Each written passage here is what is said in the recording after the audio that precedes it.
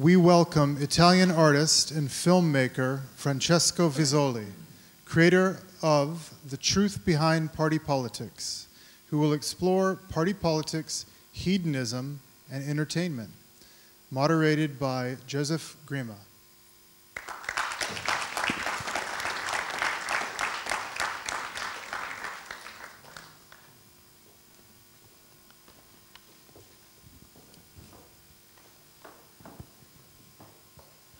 Good afternoon.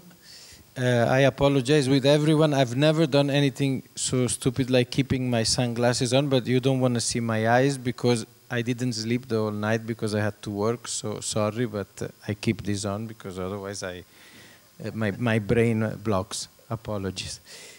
Grazie a tutti per essere qui. Thanks to everyone for being here. Thanks, Joseph. Thanks, Francesco.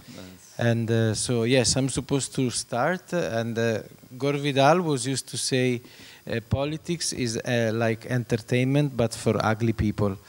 And probably he was right. We're not going to go into that with the state of Italian politics at the moment. But I have an exhibition right now in Rome at the Fondazione Giuliani. And when Fondazione very kindly offered and proposed me to make this exhibition, as I normally do, I guess. I like to think of myself as a, now some people may laugh about it, but like haute couture. I don't like artists that take their artifacts and put them in places and they just, they take one sculpture and they move it to another place and they just don't think too much about the context. I actually overthink about the context, and so I thought the opportunity of making an exhibition in Rome in this moment in history was an interesting chance to study and to try to explore the roots of the entanglement between politics and entertainment. So I contacted a very helpful lady called Livia Corbo, who for her professional history has worked with all the most important photographic agencies in Italy and in the world. And I asked her to find out for me as many pictures as possible of Italian politicians with celebrities, but before the arrival of Berlusconi into the political realm. So it was an attempt to analyze when this, following the collapse of the ideologies, politicians decided to slowly maybe try and substitute ideologies with celebrities. So ideologies were something the politicians were clinging on to convince the masses to vote for them or to give them support and belief. But when ideologies were no longer there, politicians realized that celebrities could be a equally powerful vehicle.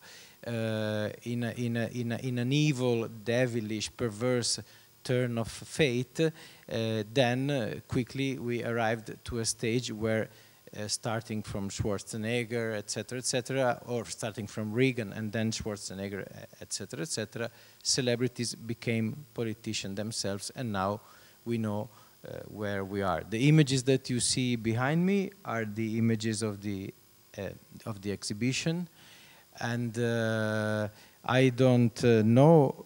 I think this exhibition is somehow fitting the title of this convention, but I don't know to which extent, because in any one of these images there is, I couldn't call it post-truth, but I could say that in any one of these images there is a 50% of truth, a 50% of fiction, and not always the 50% of the truth belongs to the politician, and not always the 50% of fiction belongs to the entertainer. I guess yes, that's my last project, and the next project will be Roman sculpture with Gio Ponti ceramics, or an exhibition about decadentism literature and Huysmans as an art critic for Musée d'Orsay. So each time I try to construct a different narrative according to the location and to the cultural environment I'm being offered. So in this case, I felt that Rome needed or deserved some sort of, I'm not going to say reflection or analysis, because I cannot provide that, because I'm not an historian, I'm not a political expert. Rome needed, in Italian we would use the word spunto, which in English I guess it's a hint, to start rethinking a moment in history we should now start putting into our archives. As a final point, we decided that we needed very specific and very edgy titles for these images, which in most cases speak for themselves. So we called this very renowned and highly respected political expert called Filippo Ceccarelli. He has studied I would say in a very anthropological way, the behavior of Italian politicians for the last 30 years to such a high degree of expertise that his entire archive has been acquired by the Senate of the Italian Republic in an official way. So he's probably the most autorevole, I can't say authoritarian, I would say authoritative expert on the behavior of Italian politicians, and he gave the most hilarious and tranchant title to these images. So this was my little gift for Rome, and I guess it fits the post-truth or pre-lie topic that we discuss in this symposium. No, thank you, Francesco, for the introduction. I think it's in a way, I think that your work, which I've been following, we've been known each other for many, many years. I think the first time we met was when we were publishing an article about your work in Domus, yes, in the days before the RAI project. It was the trailer, I think, for the remake. And in a way, I think one could, in a way, I think you've been, in a way, quite prophetical for within the Italian sphere of a certain, you really succeeded in identifying a certain dynamic that became prevalent. And if I think about then, certainly for myself, I was completely innocent to certain political dynamics and to the sort of the importance of spectacle and of entertainment as a political instrument. And of course, at the time, I was also incredibly skeptical. It was, it seems like, yeah, this is just a trovata, like a kind of. And I think now, of course, looking back, your figure and your work has taken on a completely different and rather disturbing sort of premonition of what was to later come. So in that sense, I mean, you kind of fulfill a certain role of a well-known function of the artist in sort of identifying certain sort of cultural filoni culturali, of certain cultural directions, or of having the sensitive almost of a medium to understand where society is headed. But what is the, I guess my first question for you would be, I mean, it's a question that's asked many times, and it's a question that in a way has no answer, but no definitive answer. But in this particular moment, what for you is the role of the artist? The role of the artist, wow, that's a huge question. I know what is the role for me. First of all, it's very strange because when I started, I was, and I don't have any resentment left for that, but I was criticized for my use of celebrities, etc. So I was the pop whore, and now I'm like the political expert, and it's very funny how this shifted because maybe all the other artists became much worse pop whores than me, and so it's this is hilarious in a strange way. I think the role of the artist should still be to, at least to give us some kind of a fantasy. I mean, if some artists, they don't feel ready to engage with a social or anthropological criticism, they should at least be very ambitious in their commercial fantasy.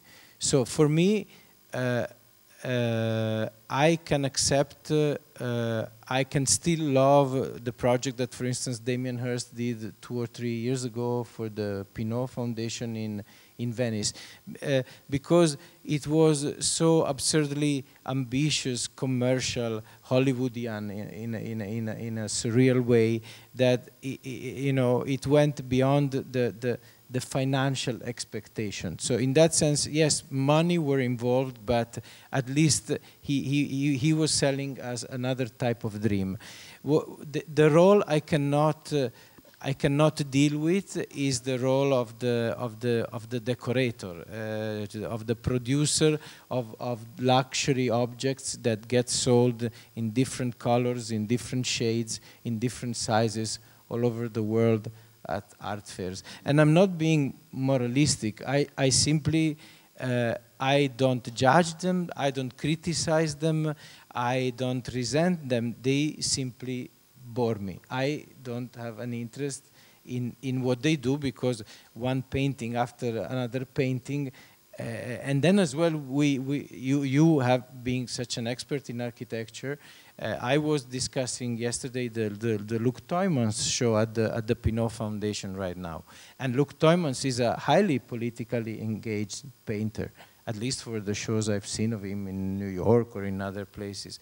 But being Palazzo Grassi so big, Germano Celand made a very smart observation. He said Palazzo Grassi can hold up the kind of exhibition when there was the Agnelli family, so they were a very historical exhibition, very dense with history, with narrative, etc. The moment you display 200 paintings of Luc Tuymans in Palazzo Grassi, you do feel the risk of these paintings become objects. And then, for me, after the first floor, I lost the interest in the exhibition. So I don't know if this is an answer, but I tried. I guess a kind of a different way of also kind of putting the same question is, do you see yourself as a political artist? Or do you see your work as political? Because I mean, I think it's not enough to simply have the fact that there are politicians in a recurring figure in your work doesn't in itself make it political. So this is, I mean, of course, it's everyone maybe has their own views about this, but I'd be interested in your particular. Do you intend this work to be political? Not as much as some people would wish it to be political. For me, I have a very precise point of view about. And I am ready to be criticized about that. And this is my answer to your question. I think in this moment in history, in Italy, in France, in England, there are specific figures, I don't even need to mention their names, that just exactly like Berlusconi was 25 or 30 years ago, they become the object of, they become the magnet of tension, of criticism, of desire, of anxiety. The media, now the social media, they go crazy about it. So for me, I would prefer to be an anthropologist rather than a historian of politics. I think it would fit better my knowledge. I don't have enough knowledge about politics, but I can tell, I think, human behavior. So this is the kind of answer. And so if then my art for someone is political, I accept it because that's the way they read it. For instance, this exhibition was incredibly entertaining because people had such a wide range of reactions. So for some people, I was ridiculizing the subject. For other people, I was just historicizing them in a very detached way. And I know I'll make it short, but it was like when I did my first public visible outing with the Verushka installation at the Venice Biennale. Some people would come and cry because they loved the glamour of it, the idea. And I remember clearly one museum director who came very angry to me and he said, like, she looks so ugly now, you destroyed my erotic dream of my adolescence. So when an artwork generates a very conflictual reaction, I think is a good sign. Yeah.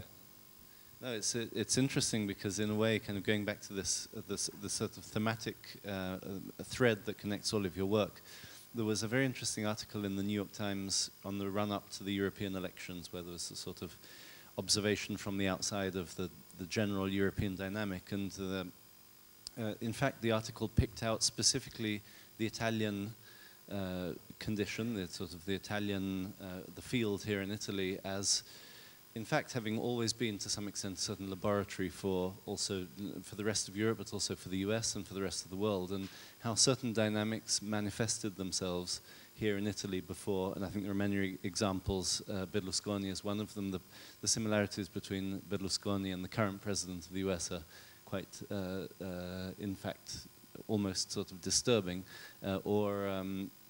even, I think, in a way, a certain kind of parallel between what is happening in Italy in terms of a certain kind of migratory politics that's always been on the front line of the last decade or two, and what is currently really kind of coming to the head in the US. But beyond that, also really the kind of the relationship between media and which I think is something that goes back, in fact, much longer, much further, as you have really explored, all the way back to the 60s and 70s. And, for example, also the kind of your work on the archives of RAI, which really kind of extrapolate the idea of the media's centrality in political discourse, even when it's dealing with entertainment. And so I was quite interested in this idea of politics as a form of entertainment, which I think comes out of this show.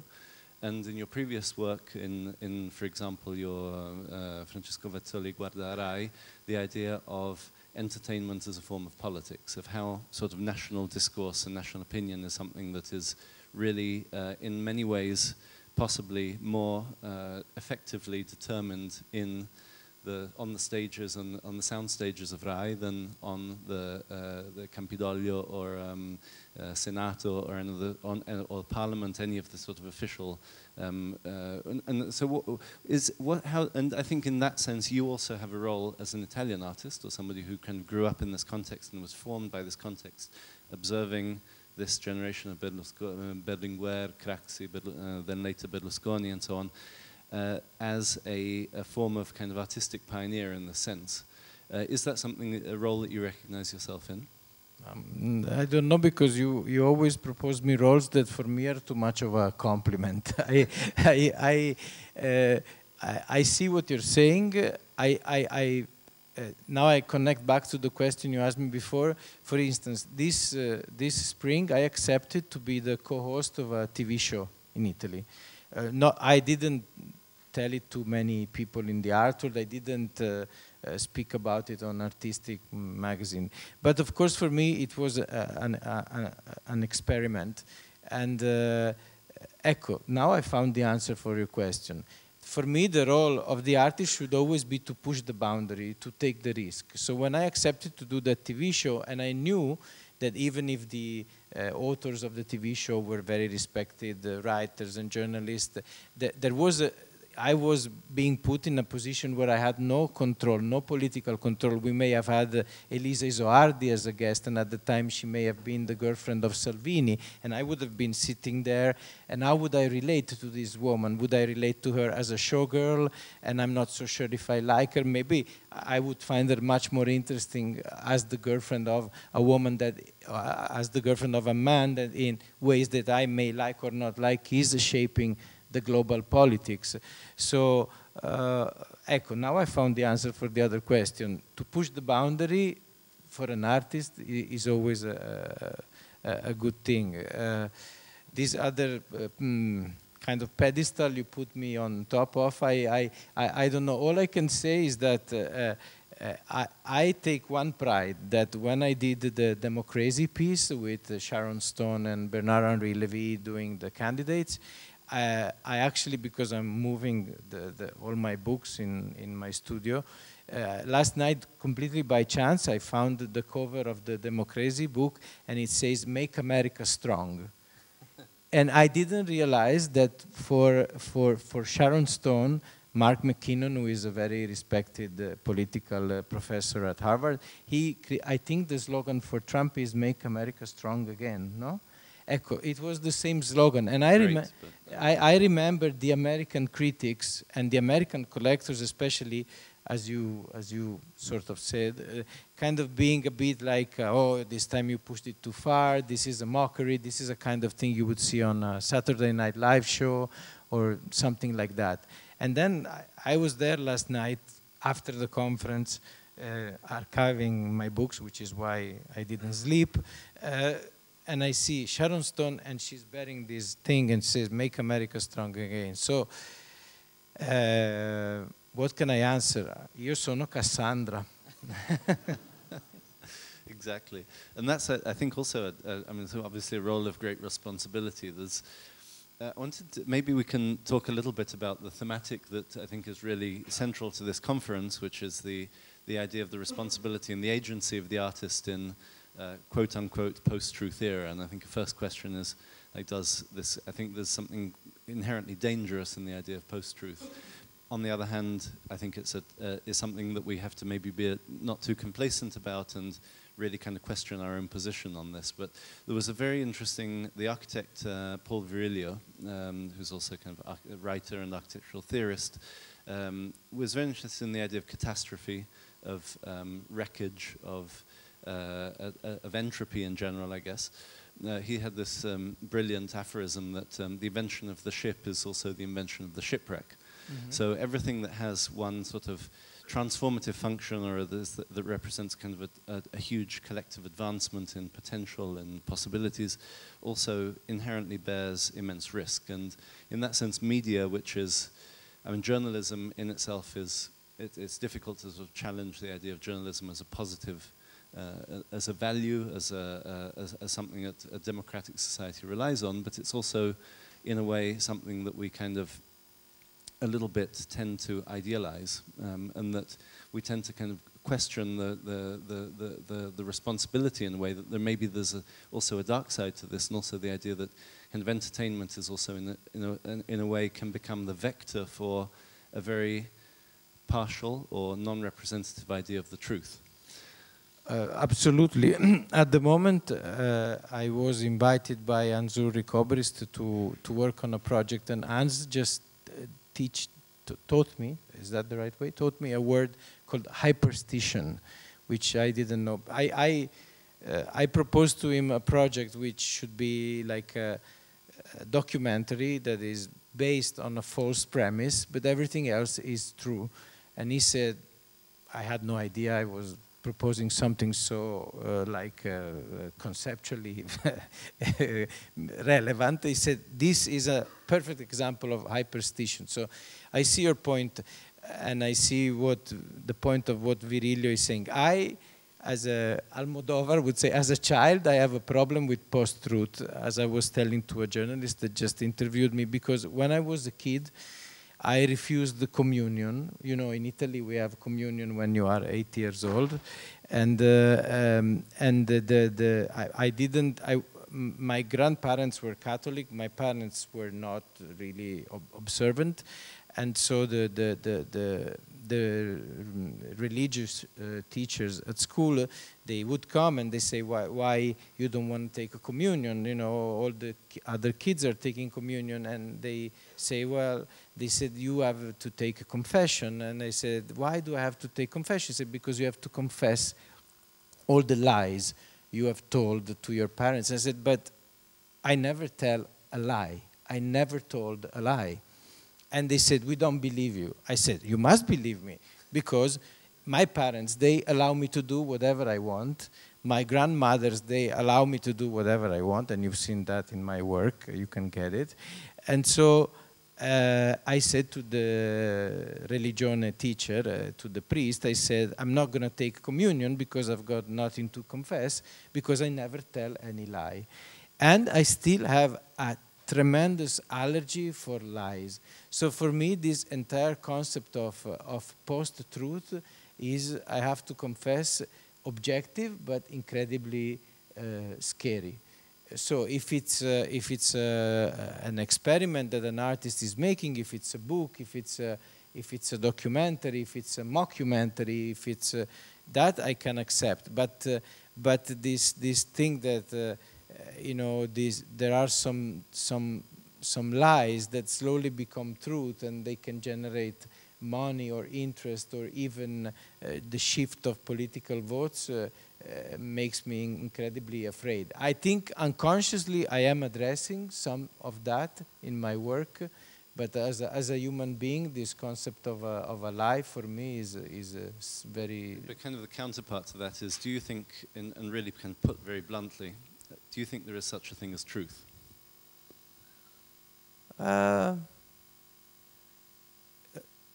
In private life, yes, because the world is full of men that, you know, cheat on their women, and they have children with other women, and they hide, and they say, I'm going to Florence, and instead they go around the corner and they have another woman with 3 children and another family. So that is true versus lie.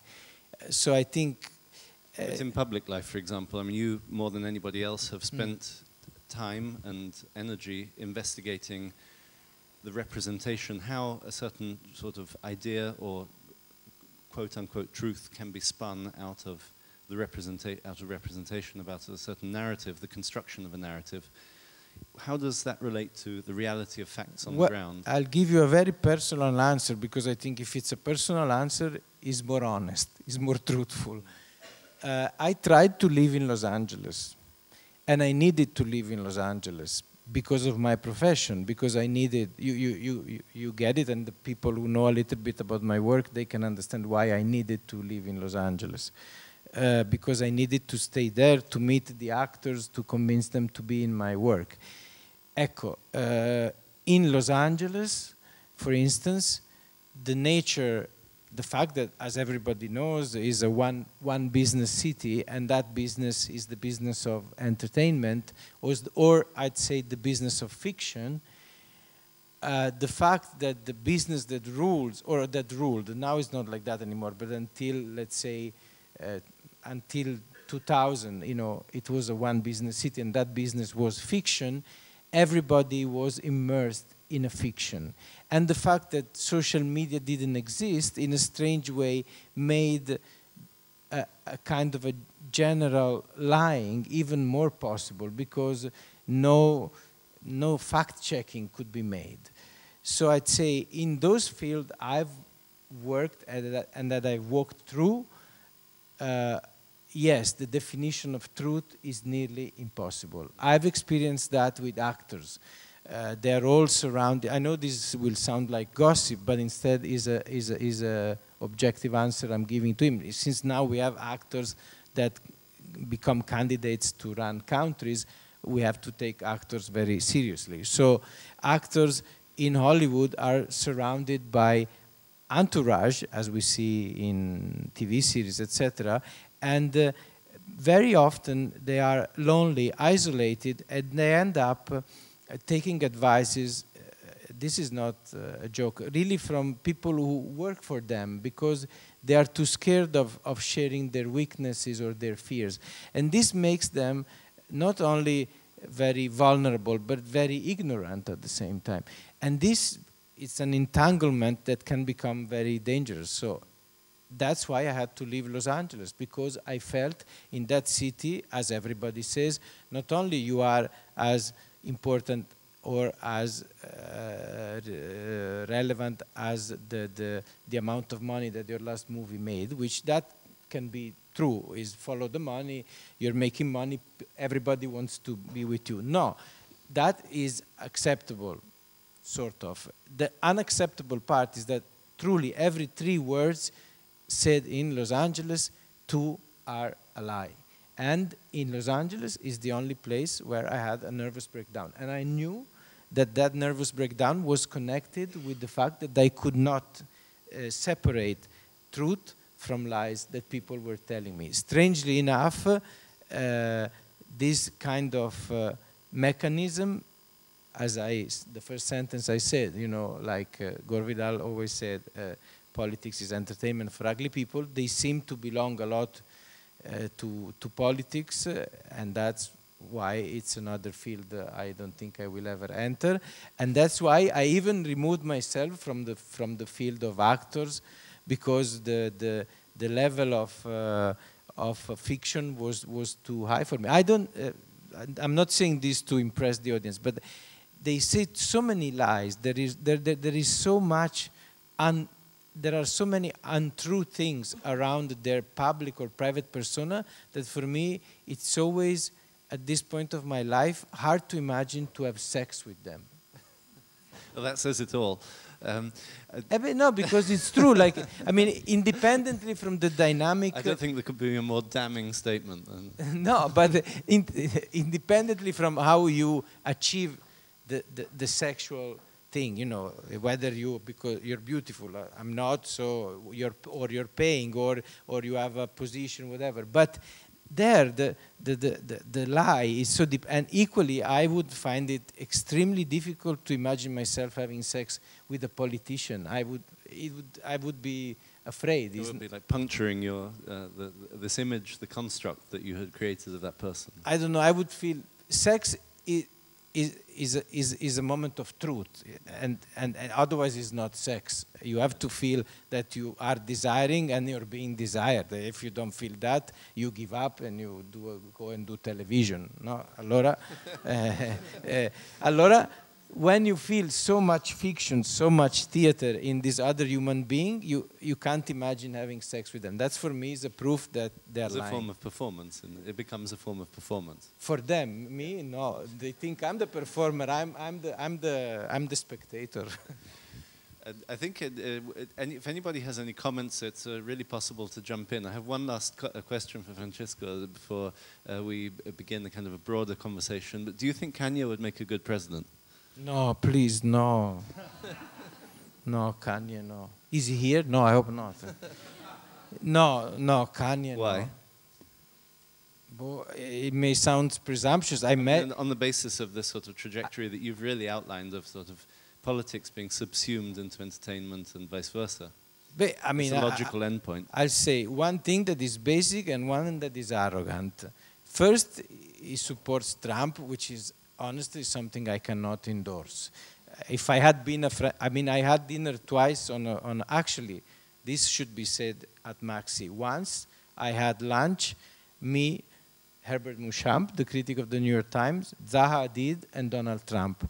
And that was at the time when Herbert was trying to convince Donald Trump to work with Zaha Hadid. I will not get into details, but you can imagine it was like being when there was the Cold War, having dinner with Nixon and Brezhnev. I mean, impossible. Impossible. There was no connection, no communication.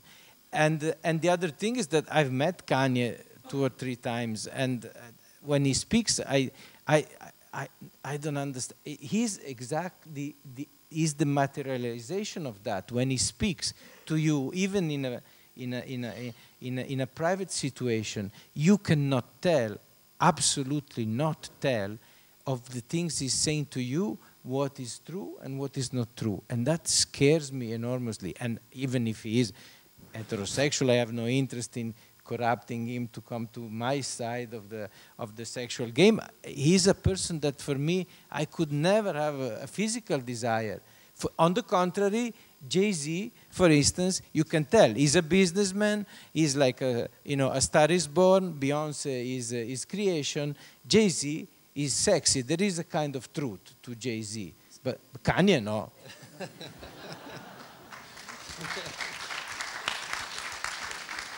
Do we have a microphone for? You have one. You said something earlier that really fascinated me. You said you would rather be anthropological than political. So does that mean that anthropology is a more accurate depiction of past events rather than written history?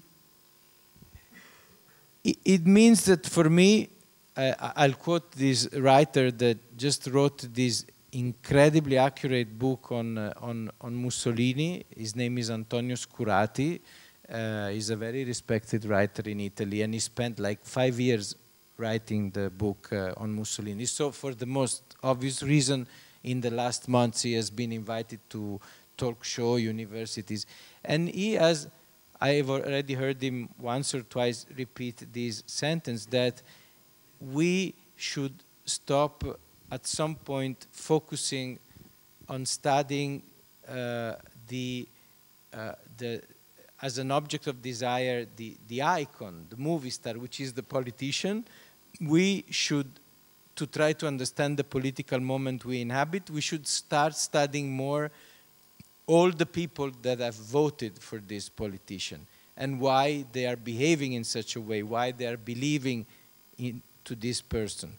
So for me, to study Trump is something that is like studying an actor, is like studying a goddess, a movie star, in a very negative way. To study all the people that have voted for him is a form of anthropology. And I think we should all make an effort, and if we have a rage or anger towards some politicians that we don't like, try to engage in a dialogue, in a study, which is anyway a form of dialogue, because if you study someone, you connect with his beliefs, his weaknesses, his fears, to the people that are supporting what we don't like. Is this an answer to what you asked me? Almost. Basically, anthropological studies are less fabricated rather than, because written history is always basically data, some kind of data. This event happened, this World War II started, and it's more like, let's say World War II is always more like a military, we always know the military history, but we're not much aware of the anthropology, the zeitgeist on the society. So it's maybe it's a more realistic, more unbendable fact. For me, yes. For me as well, there is the problem of vanity. No, the historian of the Kennedys. He wants to get down into history because he knew the Kennedys. He's studying the Kennedys, or, you know, even if he's a friend of mine, a perfect example is Bob Colacello, who was very close to Andy Warhol, and now Bob Colacello's job is to be go down in history after his role at the factory as the official biographer of Nancy Reagan. And I think Bob is perfect for doing that job, and he deserves that. He's a perfect second act in his beautiful, fantastic life. But obviously there is an element of vanity. In Bob, there was obviously an element of vanity in Mrs. Reagan, etc. The anthropologist, at least this is my maybe naive vision of the anthropologist, studies more the behavior of the common people, their weaknesses, their fears, their religious beliefs, the reason that lead these people to vote, to create an idol. So at this point of my career, so I'm sorry I have to personalize the answer, at this point of my career, after so many idols, I'm more interested in the people that create the idol rather than the idol. Does it make sense?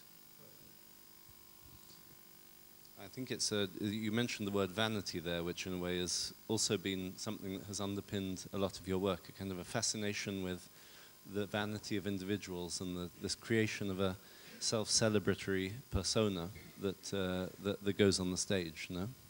Yes, it's like, for me, I had an epiphany when I was invited to Qatar to make an exhibition, and I had an audience with Queen, I don't know, say like Queen Moza, I don't know the definition because Sheikh Moza, apologies. But I mean, I found myself facing a woman that has molded herself, taking as an example the most glamorous actresses of the 60s, but she was the vehicle for political values that were completely in conflict with the aesthetical values that she took as a reference. So it was for me, when I entered her office or I spoke to her, was like shocking. Of course, in a vanity sense, interesting, because it's an episode I can hold in my life as another brick of experience. But yes, vanity is a huge element, and in the era of social media, vanity seems to be everything. I mean, many people credit the victory of Salvini for his very smart use of the social media. Strangely enough, I don't have Instagram. I don't use Facebook. I find all those devices not negative or dangerous per se. I just feel inadequate. Actually, I feel I should travel with hair and makeup all the time to do Instagram. I'm too old. Your bar is probably higher than most people's. Are there any more questions from the floor? From the dance floor? The dance floor. No, I guess maybe just to kind of wrap up the topic that we were going, what we were talking about before, and this sort of relationship between entertainers and politics, ultimately as a sort of a bottom, which, and in fact you turned out to be surprisingly critical of, this sort of mediatization of politics and the politicization of entertainment and so on. Is this, are you intending your work to be a sort of an expose, a critique of this dynamic, of this phenomenon, which maybe is inalienable from the dynamics of late capitalism? Maybe it's actually kind of a necessary part for some society to work how it does. Between criticism and expose, I prefer expose, because I think if the artist, through a painting, there are some paintings in history of art that depict royal family or social classes, and they make, through a little trick, they make a mockery. I love William Hogarth. He's one of my favorite painters. Or, we can think of famous Spanish court paintings, etc., etc.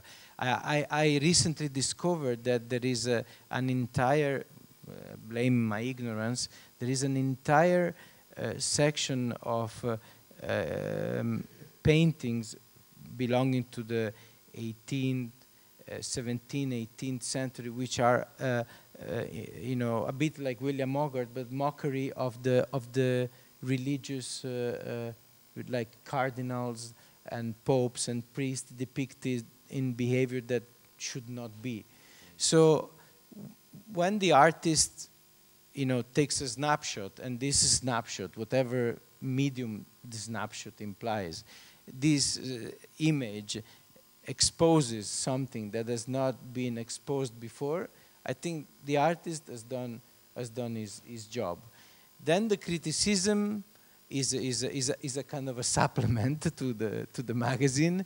The real tombstone is not the criticism or the moralism that the artist can make. The problem is that if the politician becomes too much of an entertainer, at some point he will lose his credibility, whether the artist is criticizing him or not. Is an inevitable process. It's like the Greta Garbo lesson. If you stay hidden, you'll preserve your mystery forever. Otherwise, if you start selling your mystery very early in your life, you burn out. Actually, it was yesterday on the news that the organization, come si chiama, della medicina, burnout is finally a real medical condition. A real medical condition. So it's in the eyes of everyone. If you start at 6 years old like Michael Jackson, by the age of 25, you've burned out. And so if you start spreading to everyone through the social media everything about you, at some point your narrative will be over, and nobody will put likes on your Instagram, and neither give vote to you. And you'll be even more depressed because you've become accustomed. It'll become a sort of downfall. Absolutely. Maybe in that respect, who are your political heroes? Who are the heroes of this? I mean, we've kind of seen a lot of, obviously, figures who you have a very ambiguous, almost sort of critical or expose relationship to, but who would be, I mean, is the sort of the usual Winston Churchill? No, the more I study Winston Churchill, the more he comes out as a, and then like the late, when he goes on the boat of Onassis, Maria Callas, not terribile, he sounds like a socialite, no.